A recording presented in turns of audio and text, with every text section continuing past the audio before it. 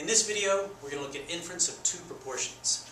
We've already done inference of one proportion, that is to say we've done confidence intervals and hypothesis testing of one proportion. Now we're going to look at two proportions. And when I say two proportions, I mean we're going to be comparing these two proportions. Taking two samples, looking at the sample proportions of each, and seeing, well, if I compare these two sample proportions, what does that tell me about the comparison of the population proportions? Okay? So in order to do this, first let's take a look at what we know about inference of one proportion. Okay, what do we know? We know that we have three conditions that we always have to meet. Random data gathering, independence, and is n big enough? Okay? The way that we do independence is we check the 10% rule. That is to say, we make sure that our sample size is not bigger than 10% of our population. If it gets bigger than 10% of our population, then the fact that we are sampling without distribution becomes problematic. We no longer have Bernoulli trials, which means our whole model kind of falls apart. Okay, and then is n big enough? The whole purpose of that is to make sure that the normal model is appropriate. Okay, and with single proportion inference, the way that we would check out to see if n was big enough is by seeing, is np bigger than 10 and is nq bigger than 10. If both of them are bigger than 10, we're good to go. Okay?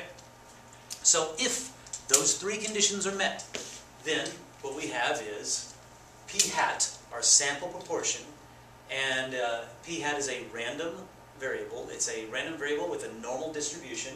The expected value of p hat is p being the population proportion, and the standard deviation of p hat is the square root of pq over n.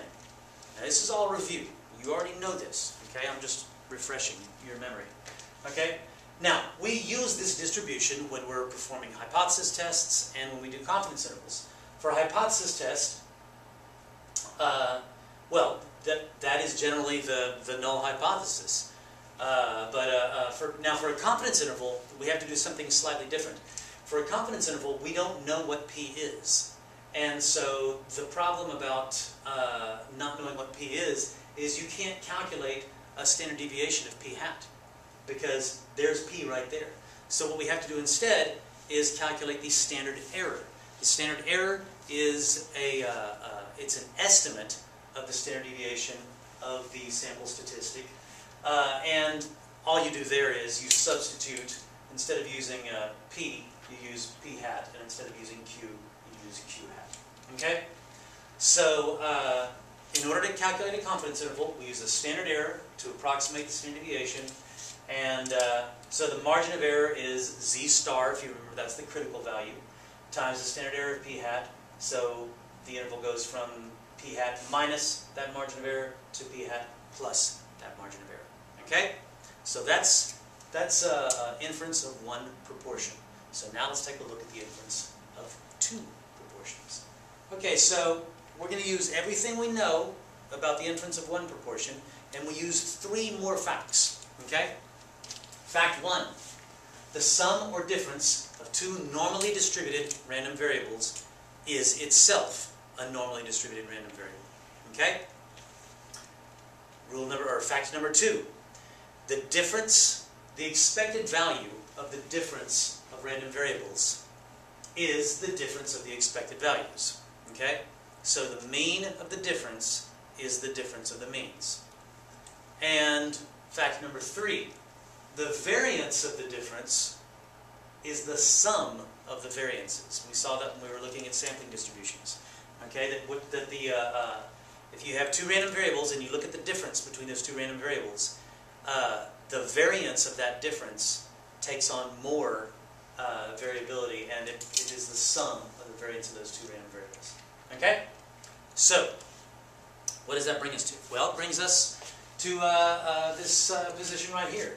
That when you're comparing two proportions, and you're looking at the difference between two sample proportions, you have two different samples, right? Size n1 and size n2. The samples don't have to be the same size. They can be totally different sizes. That's okay. Now, we still have to meet conditions, just like with the one proportion inference. And the conditions are basically the exact same. random data gathering, independence, and making sure that N1 and N2 are big enough. Now, random data gathering, that's just like before. Okay, you try to get a simple random sample or something as close to it, and if this is the result of an experiment, you have as randomized a design as possible. Okay, now for independence, your 10% rule still applies. If you're taking samples from two different populations, then you need to make sure that your N1, your sample from the first population, is no bigger than 10% of that population, and you need to make sure that N2, the sample that you take from the second population, is no bigger than 10% of that population.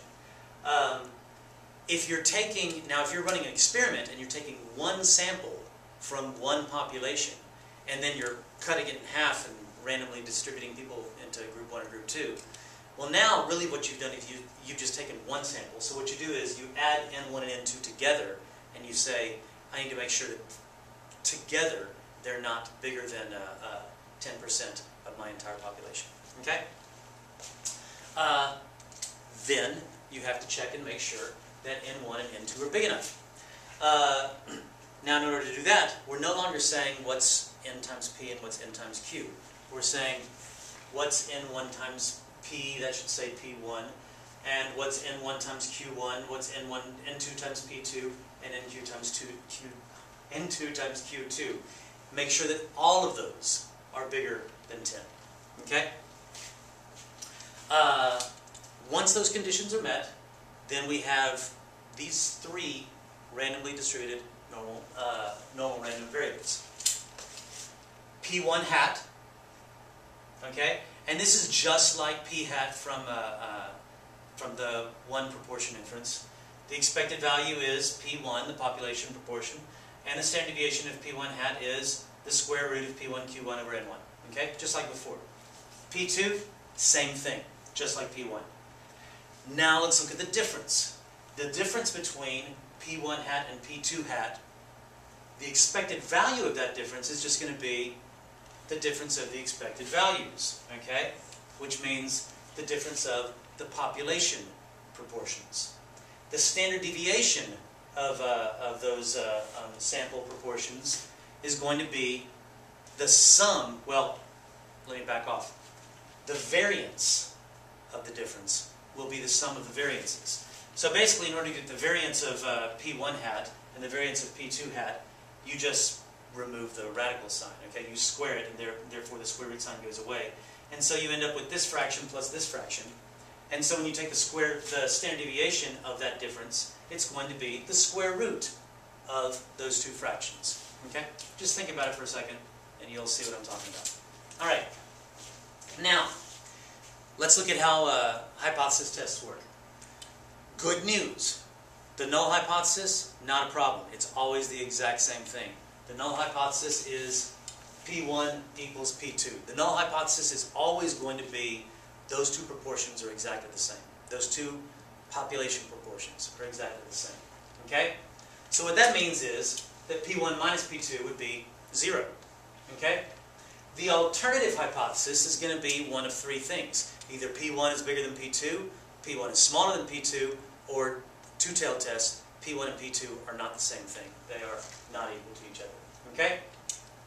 Now, you'll notice that with one proportion inference, we had an assumed value for P, and so we could calculate the standard deviation. Well, this time we don't.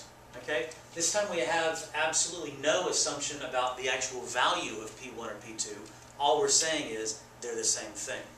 So what we have to do is we have to use the standard error instead of the standard deviation for a good estimate of the standard deviation. Okay? So what we have is our null hypothesis says the expected value of P1 hat minus P2 hat is 0, because it's that. And also, according to the null hypothesis, the standard deviation of P1 hat is going to be, well, hang on a second. Well, that's true no matter what. But the standard deviation of P1 hat minus P2 hat will be PQ over N1 and plus PQ over N2. Let me back up for a second. The null hypothesis says that P1 equals P2. So instead of referring to them as P1 and P2, let's just call them P, okay? Because it's the same number, it's the same proportion anyway. So let's stop using the subscripts for a second and just call them P. So that's why I left off the subscripts here. The standard deviation of P1 hat minus P2 hat, according to the null hypothesis, is going to be PQ over N1 plus PQ over N2. And a lot of times you'll see this written like this, where you factor out the PQ. So it's just the square root of PQ times 1 over N1 plus 1 over N2. Okay? Now we can say, since we don't have an assumed value for P, instead of the standard deviation, we use the standard error. So we're going to take this exact formula here and just replace it with hats over the P's and Q's. Okay? Now, how do we estimate P hat? You don't use P1 hat and you don't use P2 hat. If P1 and P2 are exactly the same thing, if it's just one proportion, then really what I ought to do is I ought to count up all of my successes and divide it by all of my sample. In other words, I'm going to say the best estimate of P that I can get is going to be P hat, where P hat is x1 plus x2. x1 and x2 are, of course, the number of successes that you get in your sample, divided by n1 plus n2, okay? Divided by the sum of your sample sizes, okay? Now, with an interval, it's really pretty straightforward, okay? We can't assume anything about P1 or P2 this time, okay? And so what that means is we have to go back to our prior definition of what the standard deviation of P1 hat minus P2 hat was, and then use the standard error instead. So what we get is the standard error of P1 hat minus P2 hat is the square root of P1 hat Q1 hat over N1 plus P2 hat Q2 hat over N2. Okay? So the standard error for hypothesis testing is a little different from the standard error for confidence intervals, and that's because with hypothesis testing we're assuming that those P's are the same thing. With confidence intervals we don't. Okay? The Z-star, it's exactly the same Z-star that we used when we were doing one proportion inference. Alright? So now, in the next video, we're going to look at a couple of examples and how you actually use this stuff.